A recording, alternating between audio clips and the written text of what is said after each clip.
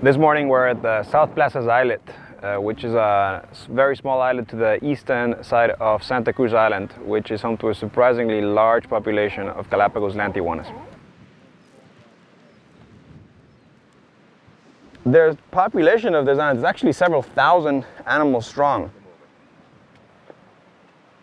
What limits the population is the availability of food and geographical space.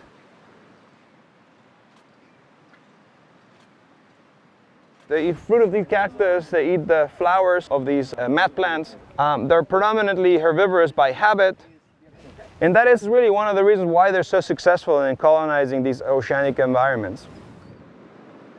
South Plaza is one of the few places where we sometimes have the opportunity of seeing the land iguanas feed on carrion. This is very unusual. We observed a land iguana feeding on remains of a seabird that had been left behind by an owl. Putting 1 and 2 together, we've come up with they are very opportunistic and they'll eat whatever they could find.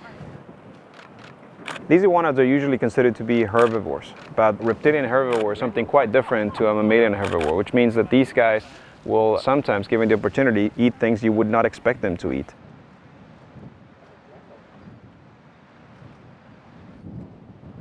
I couldn't believe all the iguanas and actually watching them eat fruit and birds. In my experience, I've only seen stuff like this, where it's not clear they had anything to do with the killing, and they're just kind of being a bit opportunistic. This is one of those truly amazing things about the Galapagos Islands. Surprising things like this tend to happen at the most unexpected of times.